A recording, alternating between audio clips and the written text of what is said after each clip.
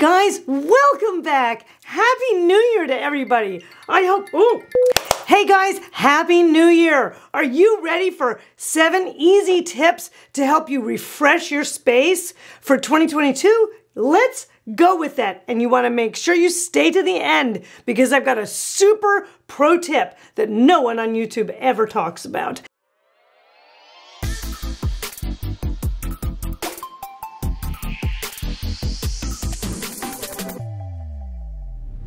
Now, we're going to start out easy. Number 1 is I'm going to talk about creating a negative space. Negative space is one of those things that basically means editing and getting rid of things so that things don't feel quite so cluttered. And I know a lot of people talk about editing at this time of year, but here's the reality of it.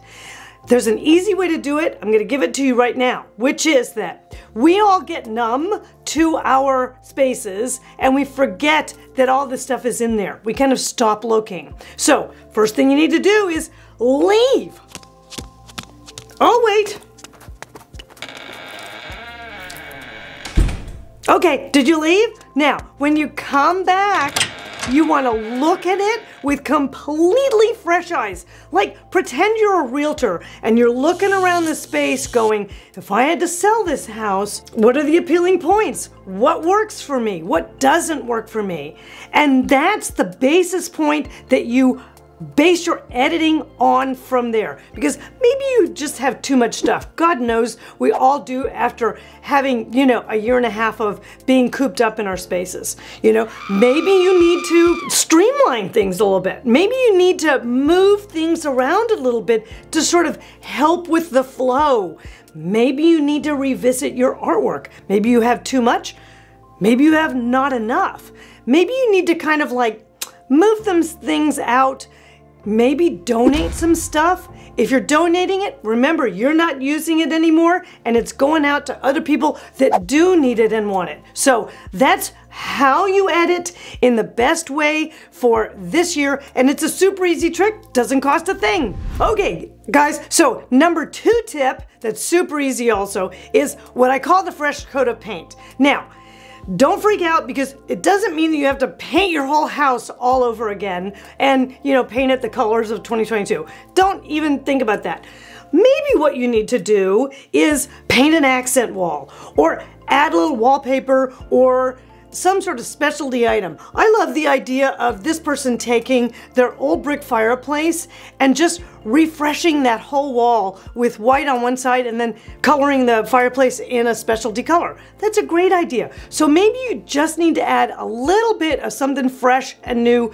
Maybe it's an entry hall, maybe it's a little bit of something in a living room. Somewhere in there, you want to add a little something to it to kind of make the space feel a little different. Okay, another place that you can also refresh is your furnishings. Be sure to think about maybe repainting pieces like dining tables or big credenzas. I love this before and after of the big credenza that's kind of a dated look. Maybe they even bought it new, but it looked like that. Refreshing it with a coat of white paint, totally changes the style statement even. So that's a great solution. It's very DIY, so it doesn't cost a lot, and it's a great way to kind of like bring your space more into a newer style and maybe a newer look for you for this year. Number 3 is, let's look at that sofa you've got. Okay, do you need to fluff it? Maybe it's super tired. Gosh, there's a quick and easy solution for big pieces like that really need an update. Slip covers. Oh my gosh, look at this red one that they slip covered it into a white neutral. That's a great solution, and they don't cost nearly as much as the actual pieces if you had to replace it. Here's another striped one, very traditional looking, and they slip covered it in kind of a creamy cotton or whatever. That looks great, and maybe it moves them into a whole new style statement as a result. Now, if you've got sectionals, you're not left out with this because you can see there are slip covers that can be made for sectionals as well, and they can totally change the look of it. While you're at it, if you need to add a little extra padding maybe on that one cushion you sit on every night, then go ahead and do that.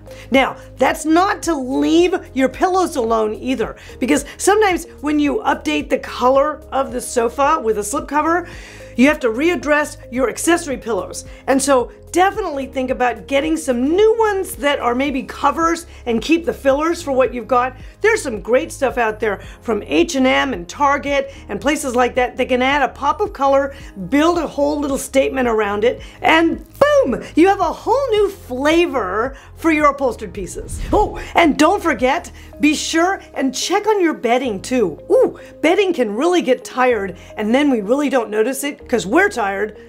It needs a refresh too. Now, if you guys are liking these tips, be sure and subscribe and bang the bell, hit the button, make the comments down below, and be sure that bell is on because that way you'll get notified every time I drop a new video, which is every Saturday. So make sure you've got all of that on. It's a new year, let's go!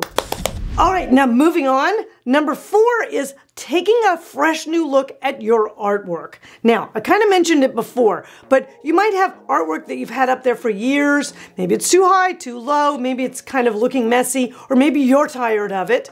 So let's think about how you can refresh it, maybe using the pieces that you have. So there's lots of ways to do it. You can take something that's kind of hung sort of randomly and line it up in sort of a nice new gallery look. That could be good. Maybe you need to pull some off. Maybe you need to add an extra piece or so. Maybe you don't have quite enough. Maybe you want to look for maybe a mirror or something else. Now, another great trick that I love for refreshing on artwork is to reframe a piece. And here's the super secret pro tip on that one, which is be sure to lurk near your consignment stores, because what's great about those is that they get a lot of donated art. And sometimes the artwork is, I don't know, nothing that you're interested in, but the frame may be fabulous and you can get it for a song. So think about that, and then you can resize the mat around the piece that you want to put in. Super easy and inexpensive solution, and that way your artwork looks refreshed, your space can look completely new and updated, and maybe even change your style statement to something you're moving forward towards in this year. All right, so number 5 is really easy. Add some life to your space. And what do I mean by that? Plants. Oh my gosh, plants are crushing the trend cycle for this year. So definitely you want to kind of like get something going in your spaces. And if you've got a black thumb, start small, a little pothos on a corner or something like that would be great. Or if you're really like into it, maybe you have too much planting and maybe you want to kind of edit it out just a little bit so that it feels a little bit more breathable and not quite so jungly. So take a look at it with a hard eye and go, do I need it or do I need to edit it? Either way, an update to your planting or an addition to your planting is on the horizon for this year. So number 6 is what I call the rug redo. Now, for all of you guys with wall-to-wall, don't worry so much about this one. Maybe you need to update your mats in your bathrooms or something like that. But if you guys have area rugs, you definitely need to like take a hard look at them. And I gotta say, through the club, I get a lot of people submitting their existing spaces, and 99% of what I see are rugs that are too small for the space. So guys, if you haven't seen my video on all things rugs, you have got to go check that out, because I explain how you can get the right size rugs for your space easily and inexpensively. So don't be doing this. This is a problem because it looks like a bath mat. It doesn't look like an area rug.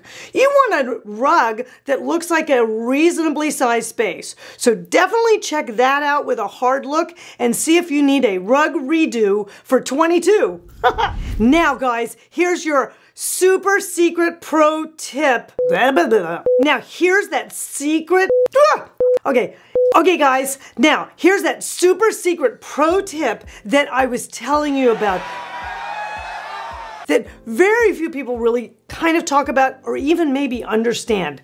And I'm just gonna put it under the category of relamping. What the heck does that mean? Okay, here's the deal. The light bulb in your reading light in your bedroom is a more aged bulb, meaning it has changed color, than say the one in your laundry room that you only turn on once a week or twice a week. So here's the deal, is that you want to relamp your entire space to the same light bulbs that are needed at the same time. Because what that does is that completely changes up and refreshes all of your spaces and ties in all of the lamps at the same time so that they'll age differently again, but they're all starting from the same point and they're all the correct kelvins, which means color, for your spaces. So if you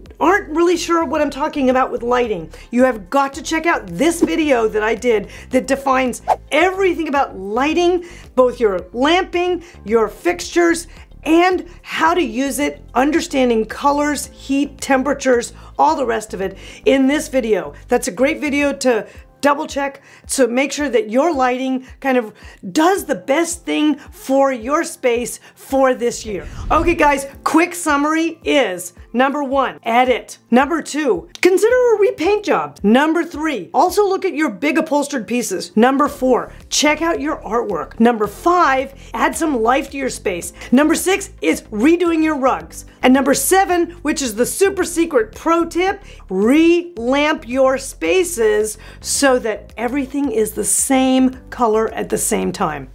Done, guys! Now, what I want you to do now is go over to this video, which talks all about trends for 2022, and I will see you guys next week.